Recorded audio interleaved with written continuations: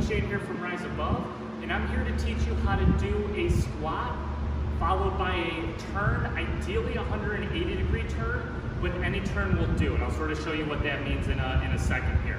So basically what we're doing, getting into that position to squat, you're going to drop down into that squat, you're going to come on up, and then once you come on up, you're going to pick which foot you want to stay planted to the floor.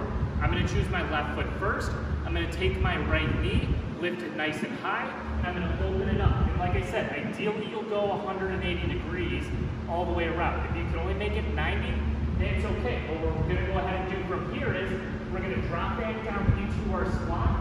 Left foot stays planted still. We're going to lift that right leg, and then we're going to come back forward with it.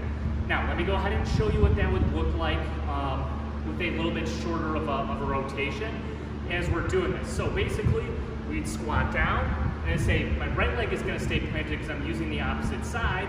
Left leg comes up, and I'm doing just a 90-degree turn on that one, dropping that down into our squat, and I say lifting that left leg back up, and coming on back forward for our squat again.